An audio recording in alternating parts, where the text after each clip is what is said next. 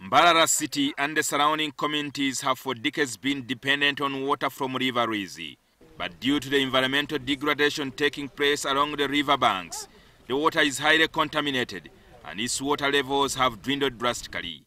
The water pipes earlier laid to draw the water from the river are now above the water levels, as the river's conditions continues to draw concern from the environmentalists. This has caused shortage of water supply to Mbarara city and the surrounding community. When you look at the supply in Mbarara, it relies so much on River Rwizi. But River Rwizi has, the banks of the river has been significantly encroached. And because of the river banks are no more, then we find a lot of erosion, a lot of mud just being dumped or washed away into the water, and the water is brown, and this certainly increases the cost of purifying this water to a level that it can be made clean and safe for the users.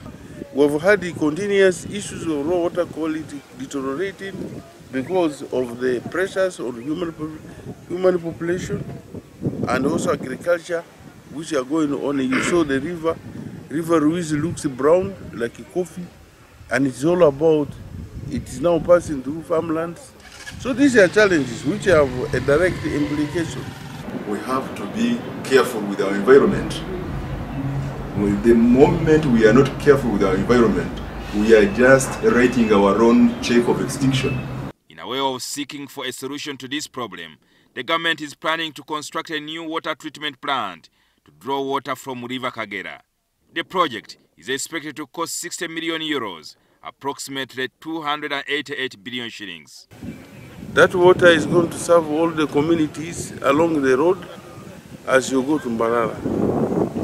The total amount for the entire project is 126 million euros, of which close to 60 million is the Kagera water supply project, where we are building an intake on a river Kagera. That intake will take care of water for production, water for human consumption.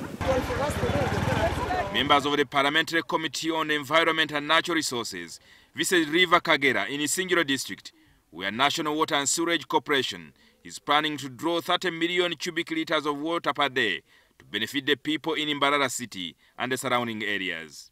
We support expansion of water and also trying to bring down the cost of the water, because that's quite important.